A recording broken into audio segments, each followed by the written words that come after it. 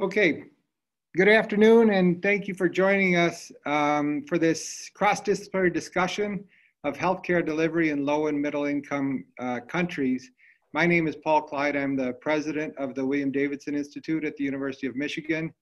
Michigan is a place that has an unusual group of schools of very high quality, all speaking to healthcare.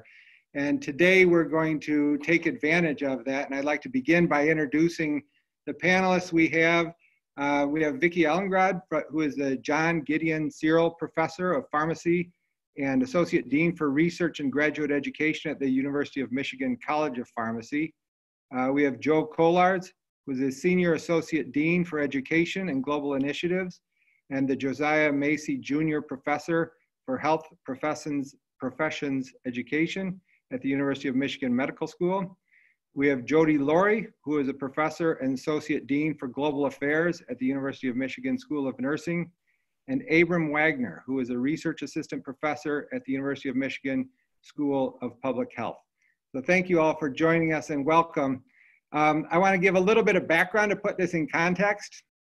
Up until COVID, if we looked at global health, we had seen enormous improvements over the past few decades. Some vaccine-related deaths had dropped by as much as 90%. Most of the major causes of death had dropped significantly over the past couple decades. COVID obviously is going to push us back significantly in that regard, but we know enough about what's going on that the causes of death are going to be more varied and more similar to what we see in high-income countries, and that it's not just going to be malaria, tuberculosis, HIV/AIDS, vaccine-related deaths. We're going to see more chronic diseases, for instance. And the result is a cross-disciplinary perspective on this will become even more valuable.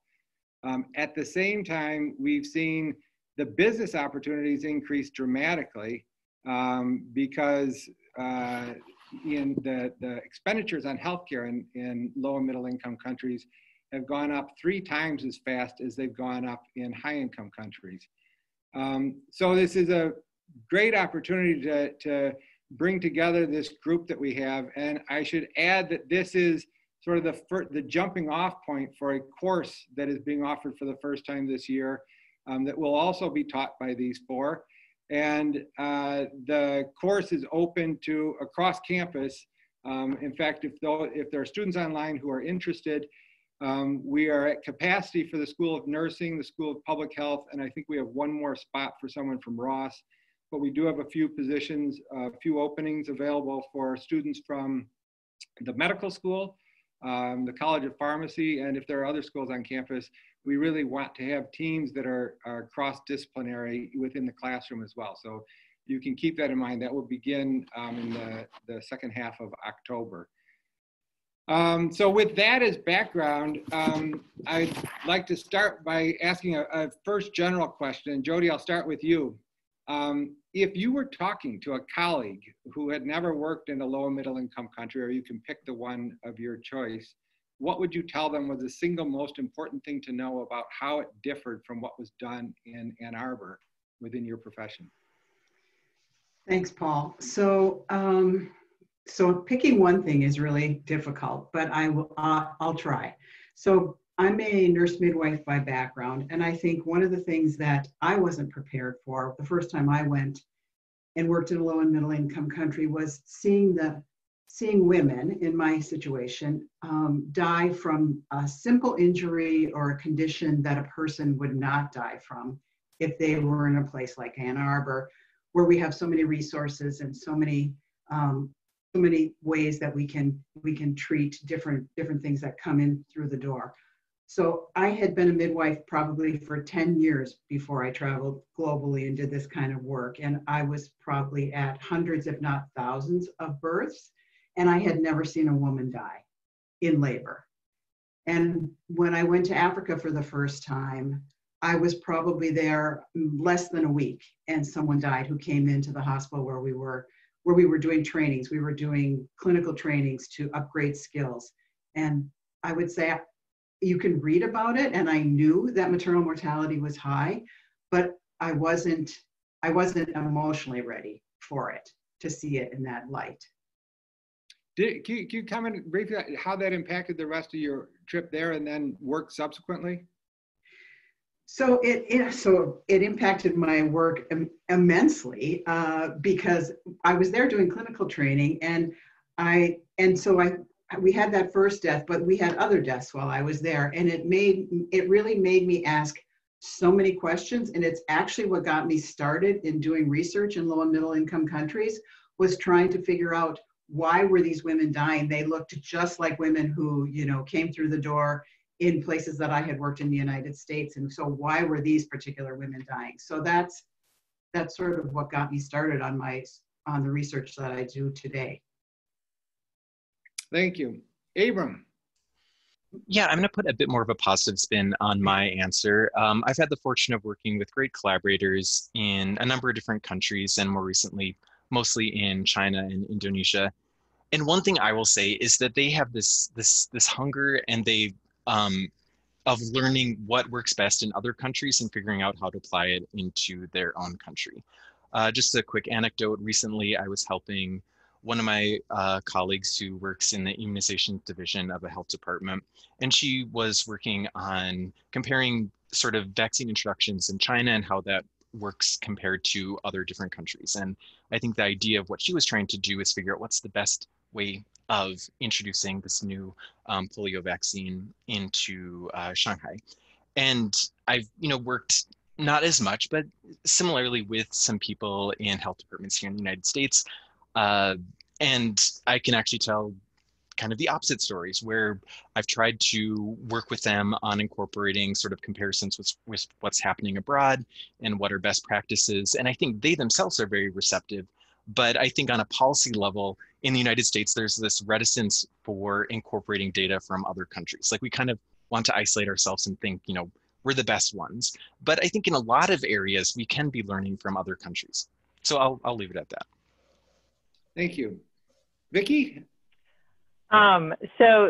Thanks for the question. I think I'm going to be somewhere in between Abram and Jody in my response. In that, first of all, I just want to say my experience in working in low middle income countries is fairly limited, in that I pretty much go to one geographical location in Kenya. But what has, I think, been the thing that I think people need to understand is, and it, probably one of the most frustrating things for me going there, is that the citizens of Kenya, where we go, are absolutely wonderful people that want nothing more than to see improvements in human health, but getting that process going and doing the research to do that locally, because you can't always take what we do in the United States and just plop it down in the middle of this country. It's not necessarily going to work. You have to do your own research. Getting that research going is often not as simple a process as it is here in the United States. Research is who we are. It's what we do. It's our values of scientific evidence to move our decisions forward is, I think, what makes us great. But a lot of the, I guess, the administrative decisions about how to get research done tend to be very layered. And there's not always that embracing of the scientific method to improve human health. Joe, can you add to that? Yeah, boy, I like what my colleagues have said, and I hear bits of what I want to say in all of them, but I guess my first piece of advice to somebody going there for the first time would be to say, leave your assumptions at the door. I think most of the time we all navigate based on our assumptions and what we believe our own lived truths are. So I see so many people go into low-income countries, and the first thing they're hit with is, wow, this is different than my practice or my context. We don't have what we have here at Michigan Medicine. And there are certain things that we hold as bedrock truth where we've come from. And they say, well, of course we do this. And it's just, it's really, at the end of the day, some of them are assumptions. So my advice would be to say, let go of your assumptions. Instead of doing all the comparisons to where you're coming from and what we have where we are right now, try and look to see if it's appropriate to the situation.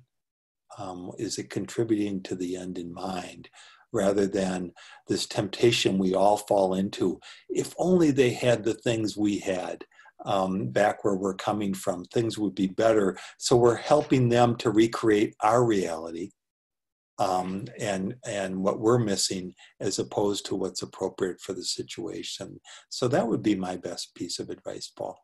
So let me follow up on that a little bit. Is there, what I hear you saying is, in some cases, what they're doing is different from what one might have expected coming from Ann Arbor, but in some sense better. That there is something to be learned from that process. Is that, am I hearing you correctly? And if so, is there, are there examples of that you can think of? I mean, Abram already spoke to this a little bit, I think. Yeah, and I think a lot of our practices can at times turn into ritual. Well, this is what we do for patients like this or in situations like this. And we're not as critical of ourselves in terms of, is this valuable and most appropriate to the situation? You know, as you've heard or you'll hear in this course, you know, we've got the most expensive health system in the world by far. But if you measure our quality parameters, we're 37th in the world. So we're really expensive. We do things because we do things, but do they really add value? And I think our assumptions sometimes can lock us in. There's one example, Paul, that comes to mind recently. I run a joint institute in China, and I'm there 4 or 5 times a year. And people would always marvel at when people have colds and infections there, everyone wears masks. You know, there's this Asian phenomena of everyone reacts. If you've got a little sniffle, wear a mask.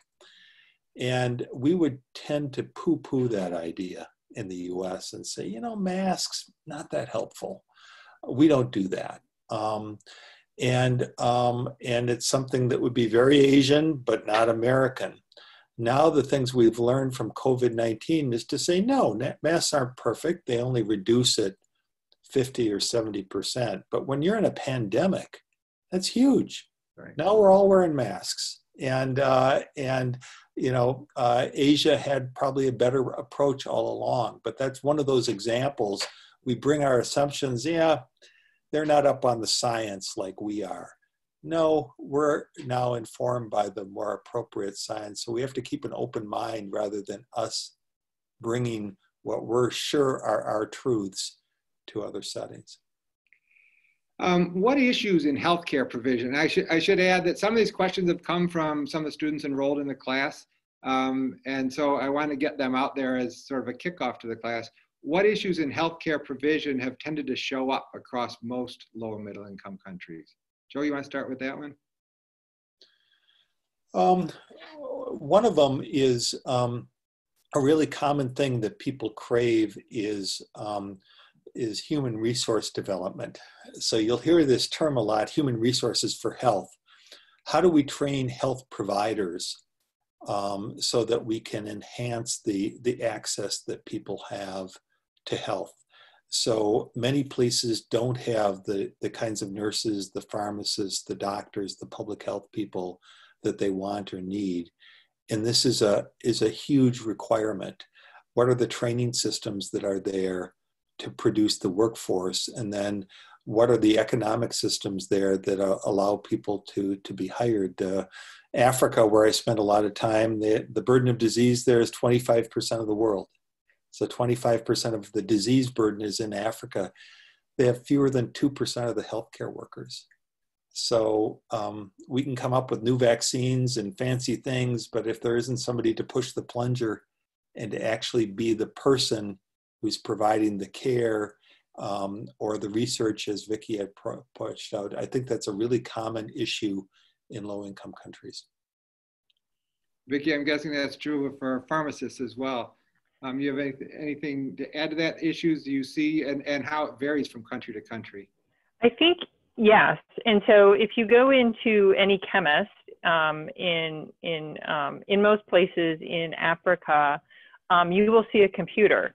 But that computer is very different than the computer you will see in Kroger or CVS or Walgreens or wherever it is that you go, in that computer is really used to calculate the price of the medication.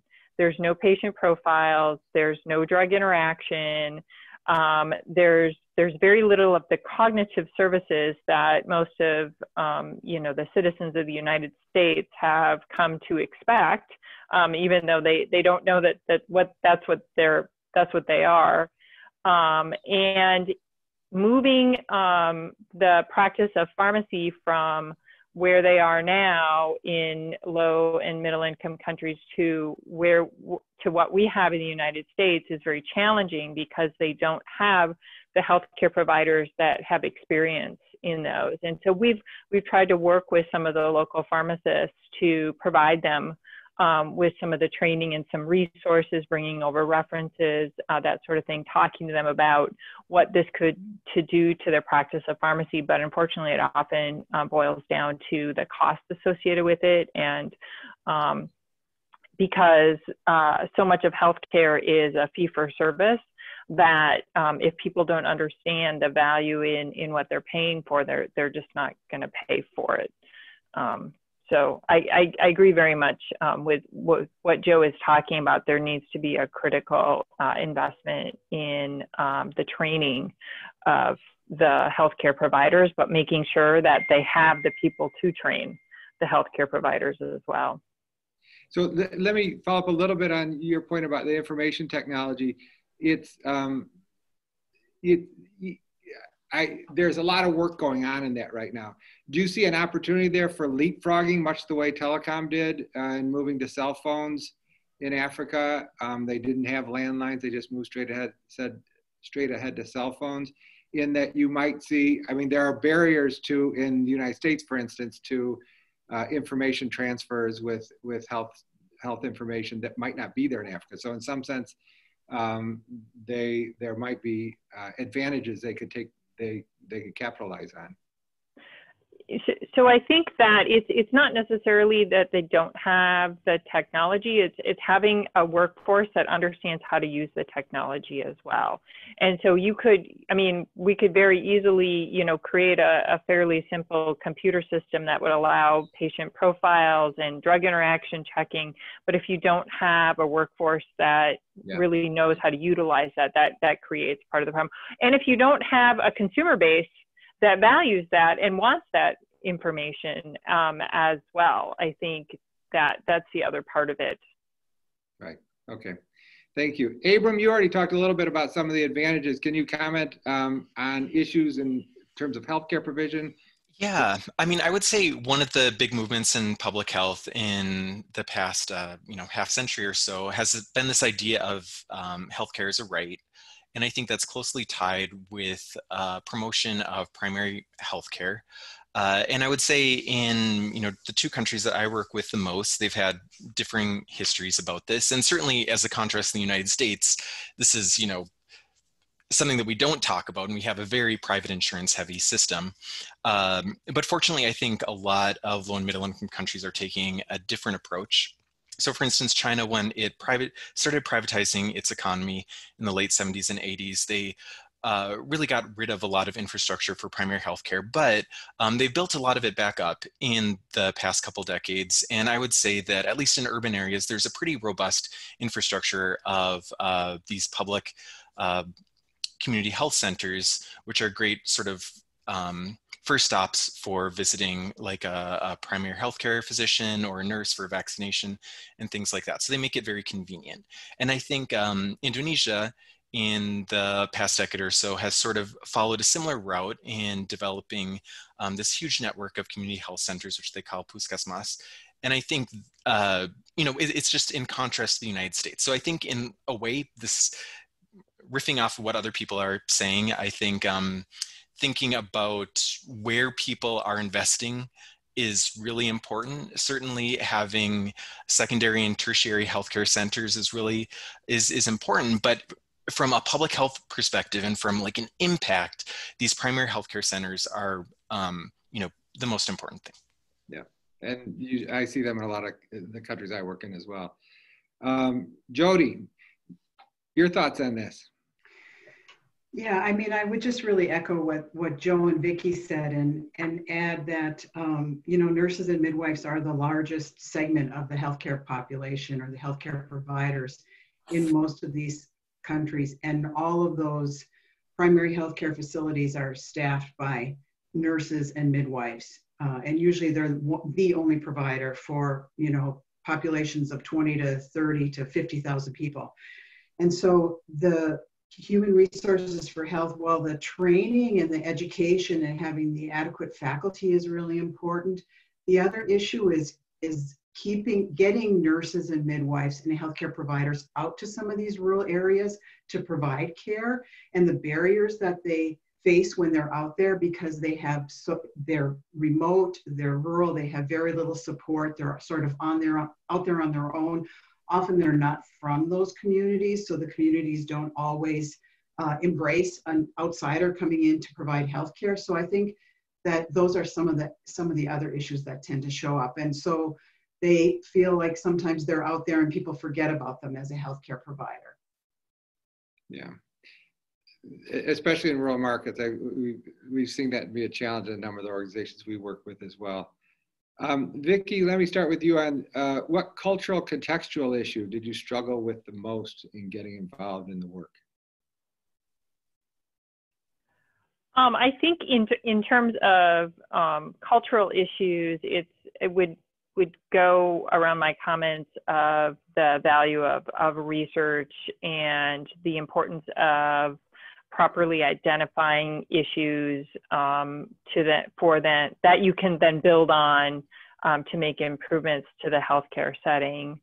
I think in terms of contextual issues, I really struggle with kind of the practice of pharmacy, and so I'll give you an example. I think a nice thing, and I agree with all the community healthcare centers. I think that's a great practice, and I wish that we had more of that kind of in the United States. But you know, the other part of that is pharmacies tend to be the over-the-counter laws are a little bit different, and that there's much broader access, which can be good and bad. So the first time I was there, I was working with a local chemist, and behind the counter, and a woman came in who had a prescription for a non-sedating antihistamine and an antibiotic and a cough suppressant. And then she added on, you know, 2 more antibiotics to that. And I was just kind of shocked that the chemist didn't say anything to her, because it was very much therapeutic duplication. And after I talked with her a little bit, she really just had allergies. She didn't need any of the antibiotics. And I realized, though, that it was in him saying no, that this is a therapeutic duplication, he was giving up money for his business. And so it was kind of this balance. And, you know, so that was a little bit hard for me to get over. And again, partly why I've been trying to look more at people understanding how they're using or why they're using their medications. But again, challenges with people understanding the importance of that work. So we observed something similar to that in Uganda with diarrheal disease, where antibiotics were being prescribed instead of ORS, which was the recommended. Even the medical professionals were not recommending the ORS. And I think some of it had to do with this, with the fact that the kiosk had antibiotics, so they wanted to sell the antibiotics.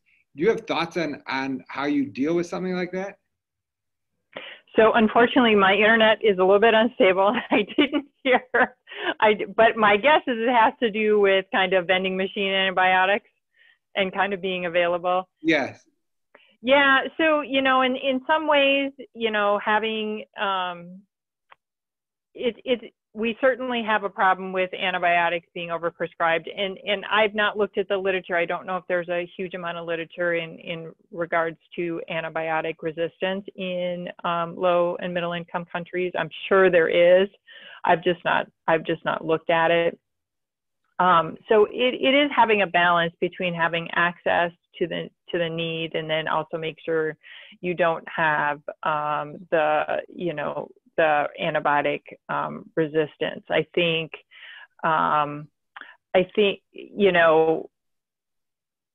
that's all I have to say. Okay. Joe, can you talk about the cultural contextual issue that you struggle with the most when you got involved in this work? Probably the one I struggled with the most is the tendency for paternalistic attitudes amongst healthcare providers and the cultures in which they operate. I know that was true in the United States here, where a little bit more, I'm a healthcare professional, do what you're told. A little bit less checking in with people to understand what's going on. And I think with our enlightened ways here in the United States, we try and approach it as more of an informed partnership. But the thing that just struck me was that healthcare workers amongst the poor could be just viewed as gods, and they would just tell people and sometimes be callous and more thoughtless than I thought they could or should be. That was the biggest thing. Probably a specific example of that was in '96, I moved to China to develop their first Western healthcare system, and had the first license they had ever given a Chinese person.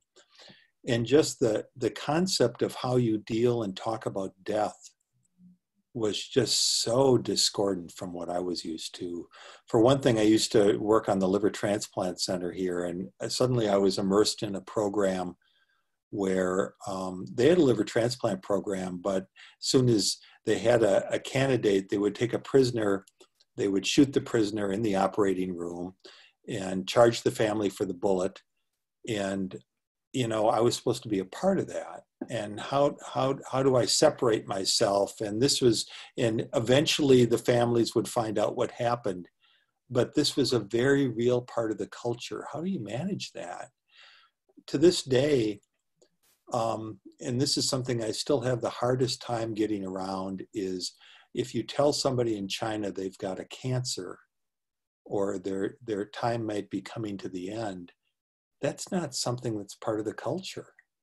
That's so important for me as a gastroenterologist here, because I'm making a lot of bad diagnoses and have to have a frank conversation.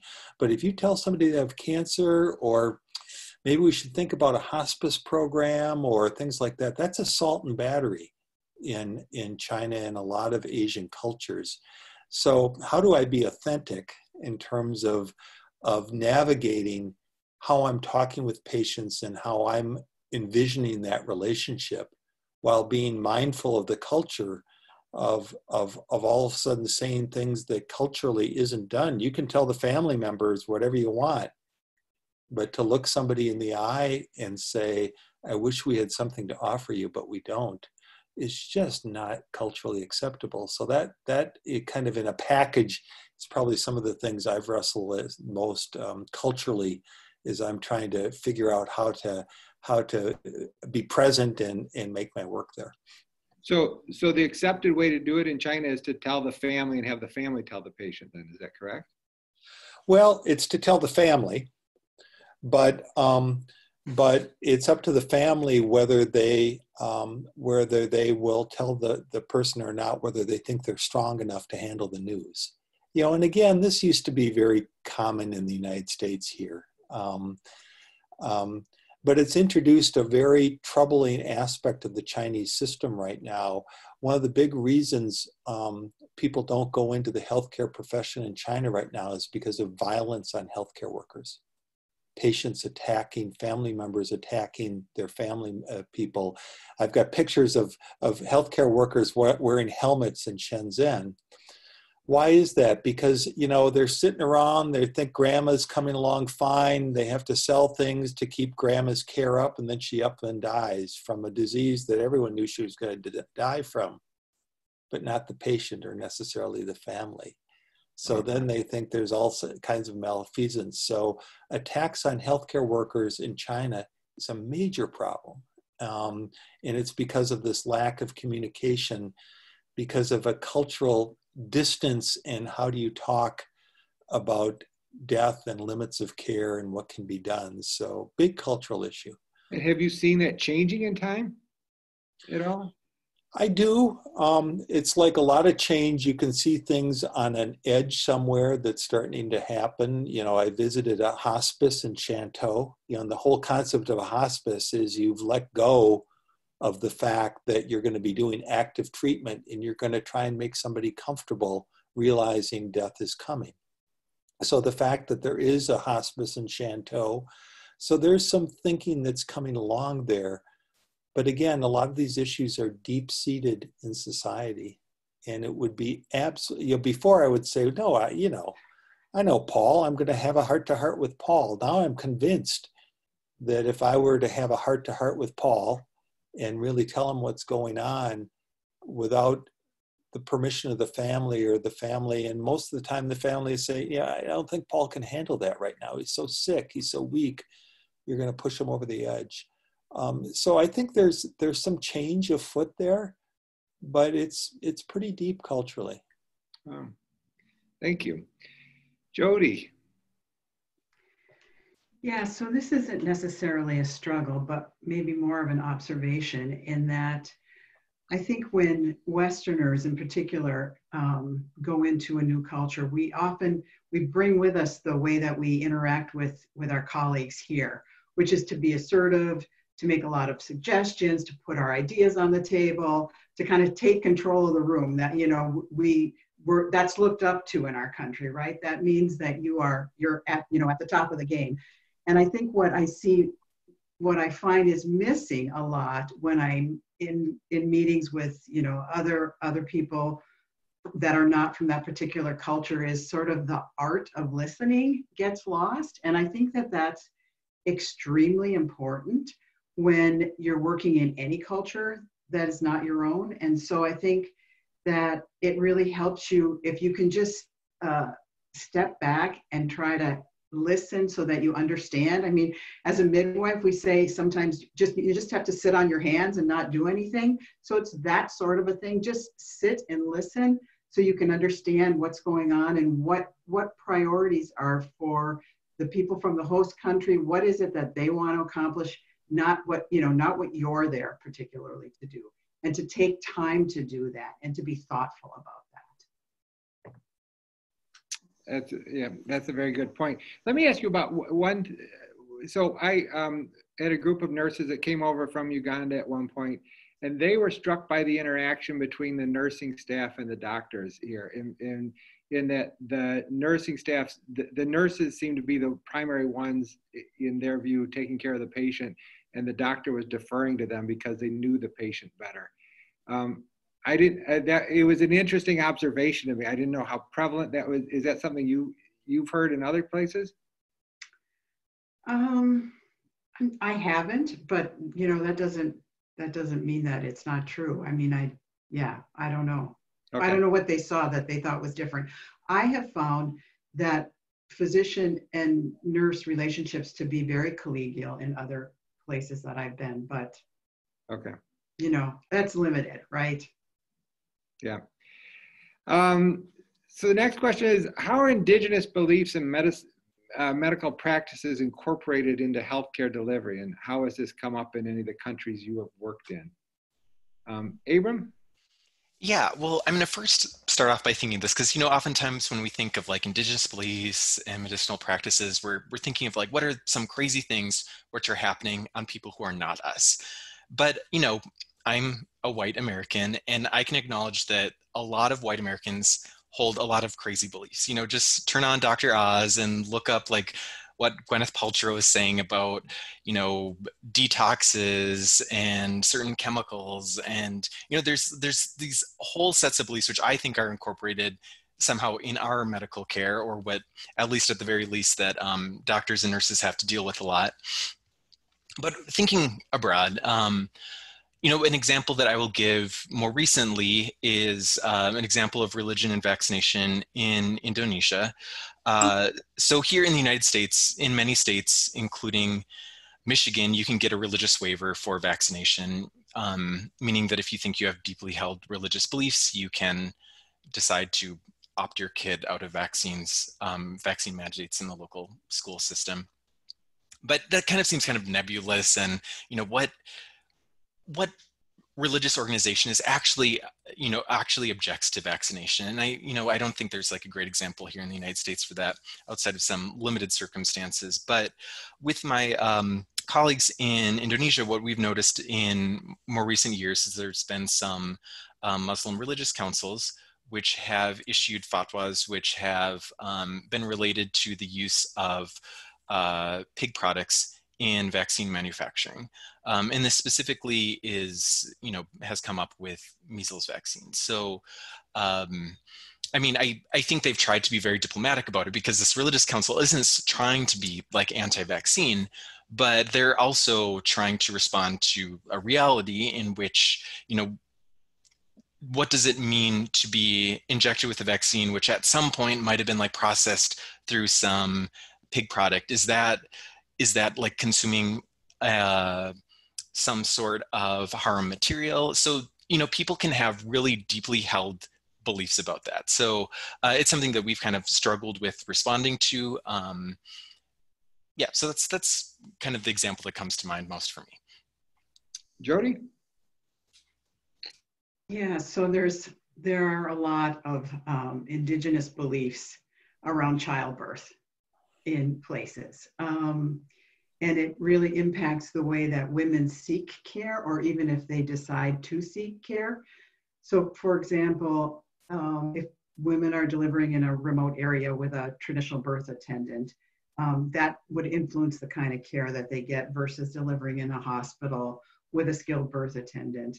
There's often a lot of use of herbal remedies. Some are dangerous, some are often used to facilitate labor or to speed labor up. If the woman is having a stall in her labor when she's at home. So there is lots of different things that that happen within communities and within sort of that cultural framework or indigenous beliefs around childbirth. There's also a lot of superstition around childbirth in different places in the world. And so, and it really does impact when it impacts the care seeking pathway for women, I think. Joe. Yeah, I think it's always important to, I liked how Abram started off. I mean, we all have our beliefs in something that may or may not work, but we're pretty sure that belief can make us feel better. And if I have a cold and I turn to chicken soup, I have a certain belief and investment in that chicken soup, in how I'm going to do regardless of the science. And I think we've often done ourselves a very big disservice when we're not respectful of other people's practices and their belief systems. Again, just drawing on some analogies in China, most people have some practices with traditional Chinese medicine that go back centuries. And this is something that's been in their family. And I know this is what my grandmother would have me do, and that's what I'm going to do. There's hospitals of traditional Chinese medicine that do surprisingly good work in my mind. It really opened my eyes. And it's interesting, they'll have a department of Western medicine, whereas all the Western medicine hospitals will have a department of traditional Chinese medicine. And even if you saw people with some of the worst diseases, a leukemia that can be, really impacted by some highfalutin Western drugs, they'll still have Western drugs involved. And that's where patients will have some sense of peace and security. I think we've done ourselves a disservice not by respecting that. I think there's a lot of businesses and places that now are starting to look at some of the biologic properties of things that have been traditionally used in places like China. One of our partner institutions is Imbarara in Uganda. And they have a big World Bank Center of Excellence grant to try and say these things that people are using. Yeah, maybe a lot of them are belief in chicken soup feeling, but there's probably some pretty active properties there. How can we sort those out? Can we find the next anti-malarial out there, like one of the ones that's most commonly used that was found in the environment? So I think there's a healthy respect. There is a tyranny of Western medicine that, we come in and we think we've got the best stuff that can blind us to the other possibilities out there. Vicki. So it's important to understand that pharmacy really got its start in the practice of pharmacognosy, which is looking at natural products and developing medicine. So one of the first projects I did when I went to Kenya was I looked at what people wanted to use for certain conditions. And I fully went in with the hypothesis that they were going to be using natural products that they could get out of their gardens or out of their backyards or on the way at walking into markets versus going into a pharmacy and buying a product. And boy, was I wrong. They really felt that they received better, quicker treatment if they went into a pharmacy and obtained a product versus if they used what they had in their garden. So I was really, really surprised by that. However, this last trip, when we were there, we actually met with some elders who have taken it upon themselves to start cataloging some of the natural plants and the kind of the lore behind what they can be used for or what they're good for, because they are seeing a loss of that culture with upcoming generations. And so we sat down with them for several hours and went through what they had cataloged. And then we did some PubMed searches and some Googling of this and tried to tell them like this, yes, there actually is some evidence behind using this for that indication to kind of help them along, because they're hoping to publish that so that future generations will have that information, because they don't want it to be lost, which I thought was a really great effort. Let me follow up with you, Vicki. So vaccines have been some of the low-cost treatments that have really had profound effects on global health. I talked a little bit about that at the beginning.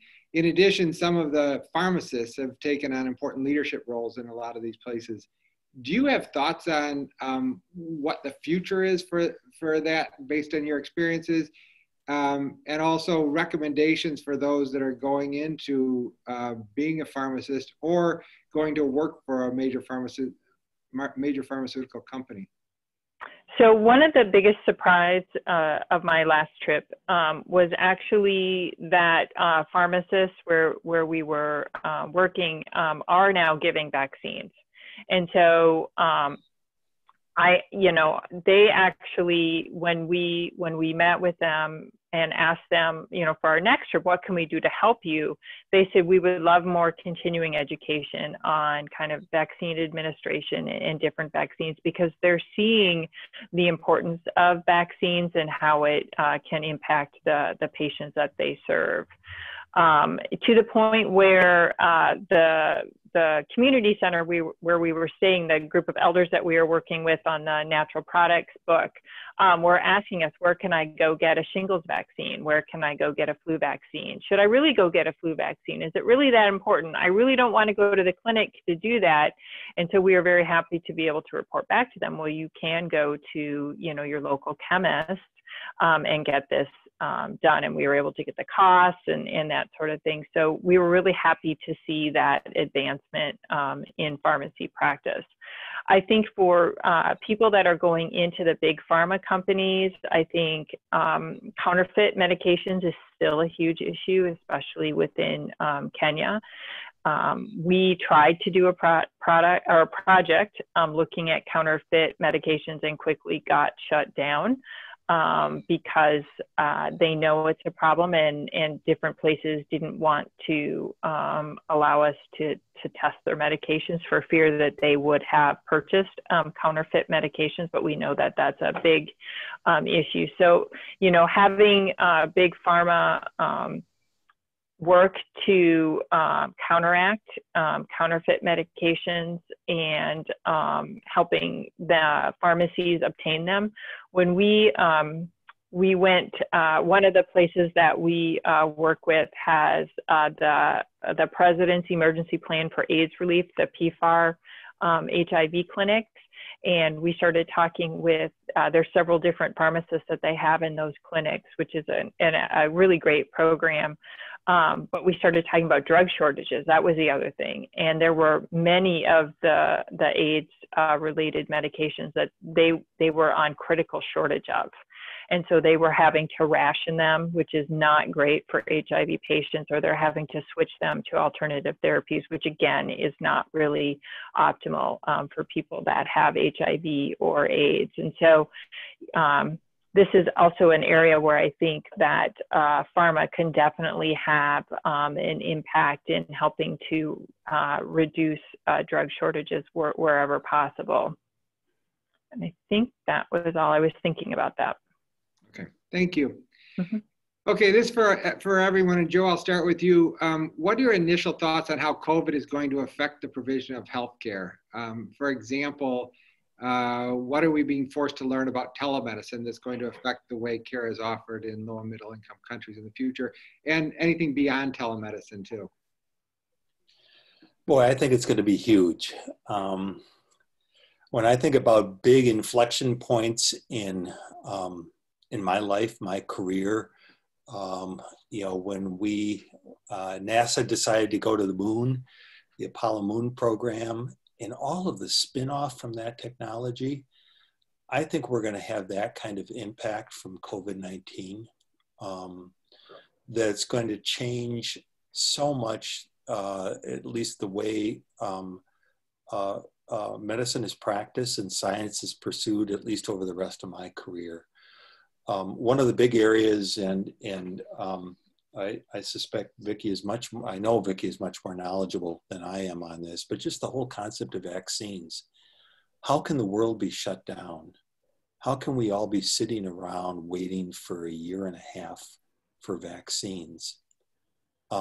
So some of the technologies that are evolving out there, both with turnaround times on making vaccines, how we're going to kind of jump over some of our previous paradigms of giving a foreign agent and waiting for us to raise an antibody to it. Well, maybe it's actually us giving some of the messenger RNA that makes that happen. I think we're going to end up with a dynamic where there's going to be quicker and more infections that come up, and we're going to be in a quick, rapid cycle battle to get a vaccine against it. Some of the futurists envision the day where, you know, you hear something's out there in the community and, you know, you wear a Band-Aid with the little pricks on it and the vaccine that's against that for the next week. And I think the spin-off from those technologies is how we manipulate the immune system that both protects us from infection, but also starts to counteract what happens when one of our cell lines go bad and we're growing a tumor. And how can we better harness the immune system? So I think the spin-offs from this, I mean, it's just been profound, the impacts on our economy and our way of thinking, that I think a lot of the best and the brightest from around the world are going to rise to the occasion here. Absolutely, telehealth. Knock me over with a feather how much care I'm providing to patients right now and not seeing them, and how much they like it, how much they like sitting in their kitchen when I'm talking with them. Now, I'm a proceduralist, so I do a lot of my procedures are putting an endoscope down somebody's mouth or up their rear end. You know, obviously that's not replaced by telehealth, but you can do so much more and you're starting to prevent the consequences of people coming to the hospital, the inconvenience, the cost. Finally, globally, when I think about the global health conversations and the practices I'm having, where I'm not, adding my carbon footprint to all the flights and all the movement around, it's really calling the critical question: when do you need to really be present physically with somebody? When do you need to lay on hands? Versus when another pathway may help it. So I think we're embarking on a revolution that people maybe are going to be going back and saying, thank God we had COVID-19. Otherwise, we wouldn't have had all these pleasant after effects from it. That's a very optimistic view. Jody, I'll let you follow that one up. Okay, thanks. So I think it's fascinating. And I'll give you an example of what I've seen in the last few months since COVID's happened. And we had 2 different projects going on in West Africa. And one of the things that has really caught my eye is West Africa, for one thing, was sort of ahead of the ball with COVID because they had dealt with Ebola. So they had a lot of good things already in place that really had nothing to do with telemedicine. But one of the things that they're using, and specifically I've seen this in Ghana, is using WhatsApp to get information out to healthcare providers in the very rural areas. So as part of one of our projects that we have going on, we have a WhatsApp chat with a number of different nurses and midwives that are located very remotely. And so we get the same information they're getting. And what I started to get was the guidelines on Ghana's COVID-19 guidelines for mitigation. That came across WhatsApp. And they sent out videos on how to make a mask, how to put it on, how to take it off, how to clean it, so that they had this information. And it was just being sent out to all of these providers virtually from the district level or the central ministry level, which was just fascinating to me. And so I think they're ahead of us actually on a lot of things that we can learn from them how to do with really low tech kinds of things. Yeah, and the information sharing becomes critical in times like this, and you figure out better ways to do it. Right. As Joe said, sometimes you don't always have to travel there, and there are these other technologies that are readily used for that. Abram, do you have anything to add to that? Yeah, so one thing I will say, it's interesting people mentioning WhatsApp, and in China, they use WeChat a lot. I think in the United States here, people have been kind of reticent to embrace certain technologies because of HIPAA, and even using Blue Jeans versus Zoom, and we had a flurry of emails at the University of Michigan of which one can people use, and I think for better or worse, there's often less sort of ethical safeguards in those circumstances in low and middle income countries. But I also want to riff off of what Joe said, and in particular thinking about vaccines, because I do most of my research with vaccines. In the past, most of our vaccines have been what we'd call a killed vaccine or an attenuated vaccine. And more recently, there's been a few vector vaccines on the market. But with the COVID-19 vaccine development, there's 4 or 5 different categories of vaccines, which we haven't even used before. So I think all this technology, I could see it rapidly being applied to other infections, and hopefully, out of all this COVID-19 mess, we can also develop better influenza vaccines. And I hope that there's a lasting attention to some more of the more public health aspects. I know after 9/11, and especially after sort of the anthrax mailings, there was this huge dump of money from the federal government into public health, but that sort of tapered off after a bit. And I'm curious to see how public health will be funded in the future in the United States and in other countries, given that we have this history of COVID-19. Well, can I just follow up on these? Because this is starting me, this discussion is great, and it made me think about the last question that you asked me about working in big pharma. And I think it also has to do with identifying and thinking about novel ways of delivering not only vaccines, but other medications as well.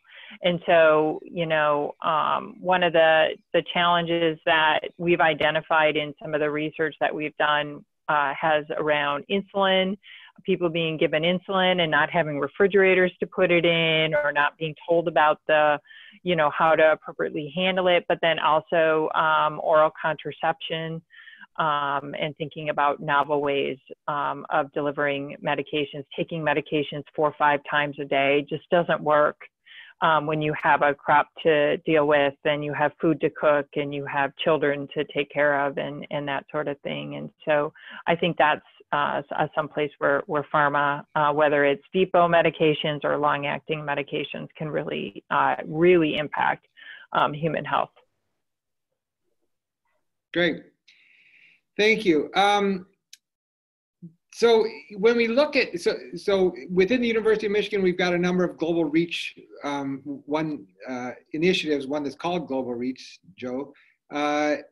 When we see those organized, do you have thoughts for a research institute on how that's better organized, whether that's geographically or on specific types of diseases, or how, and I guess organizationally, but also as an individual? Joe, do you want to start with that one?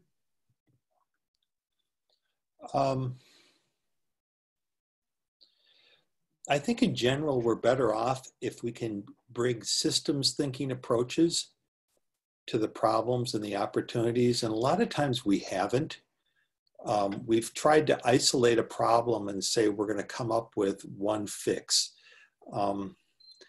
In the medical research literature, for example, a lot of times people are looking and they're doing studies on drugs, say, let's say diabetes. And they're trying to imagine a patient that just has diabetes. And they're doing a very pure study. When in reality, most of the patients we see have diabetes, and they have blood pressure problems, and they have heart failure, and they have a number of things with a number of different medications. So a lot of our approaches can sometimes not be real life. So for example, a lot of work on the Ebola vaccine, or a cure for something in Africa. And you have to think about the systems approaches there.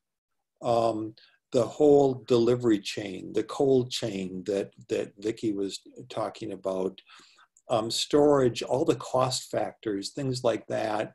Sometimes we've tried to isolate a problem and just deal with that problem outside of the context. I appreciate the movements and the approaches right now that are bringing systems thinking to the problem, and to say, you know, this is not just one problem here. There's a whole bunch of contributors and solutions. We have to take a systems approach.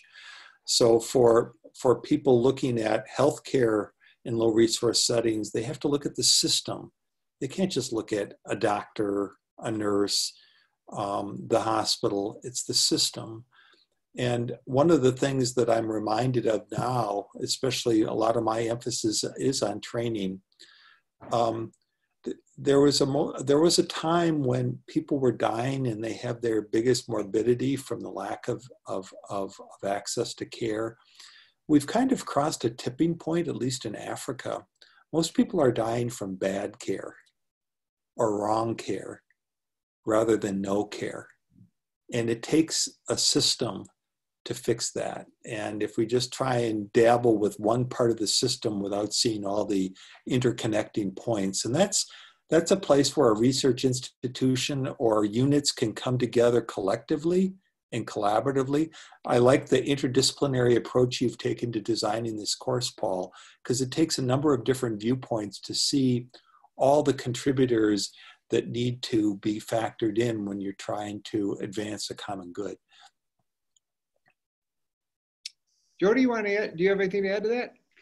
No, just to maybe expand a little bit and continue on that thought, and to include if you're doing capacity building, especially like for healthcare, to think about team training and to think about using this interprofessional education mode where you're bringing everybody to the table who's, you know, if it's gastroenterology or it's childbirth, everybody who's like involved in the care of that patient is working together, and you're training together so that you see what each each individual discipline brings to the table and how they fit into the puzzle pieces. It's a great plug for the course, Jody. Abram or Vicki, do you have anything to add? No, I don't. I mean, I would just echo what everyone else was saying. So nothing specific to add, but I know we're also coming up on our time, and I don't want to go over for everyone who has a busy evening ahead. So Vicki, let me start with you. I just have one last question. Just a couple words on what global health over the next 5 or 10 years. Do you see it similar progress to what we've seen over the past 20, 30 years, or tapering off? Where do you see it going? Just a quick response to that. I hope it expands. I hope that we see major advances, and I think that this pandemic has showed us that we are a global community, and what happens in one part of the world affects other parts of the world, and that we all need to work together. And again, you know, I think has already been discussed. I totally agree that it's not lack of care that's killing a lot of people. It's bad care, and we're seeing a skyrocketing increase in diabetes and hypertension in, you know, low and middle income countries, which we can't even. Well, we know how to treat, we just don't treat them appropriately. And so, and in some sense, that's good news, because that means people reach that stage where they can be dying of that. They're not dying at the under 5. Not malaria anymore. It's not these other things. So. Right. Abram, quick response in the next 5 years. Yeah, I mean, I'm very curious to see what will happen with COVID-19, but I think there's a lot of interest from students in global health, and what I would like to see more of is not only just like IP perspective, where we get more people in different departments thinking about similar issues, but like a truly global setting where we can reach out to people in other settings and kind of reflect on, you know, what do they think about the United States healthcare system, and us to them as well. So it's a bit more reciprocal. Great. Jody? I see huge advances happening in the next 5 to 10 years. And I think it's just especially the students that are coming up. I think people have huge curiosity in this and huge interest in this, and really have a lot that they can offer and help make, you know, the world a better place. Great. Joe? Boy, I agree with it, particularly Jody, but I think it's a tremendous time of innovation. I wish I were younger, but when the innovation gets unleashed in Africa, in some of these low-income places where people are taking fresh looks at the kind of problems that they're going to be fixing that will inform our own system, you know, the last thing we want to do is bring our system to these low-income countries. So I think there's going to be an explosion of innovation and creativity that we're going to benefit from. And I think it's a great time to be in global health. I'm just not sure it'll stay called global health. You know, people in Africa don't call it global health.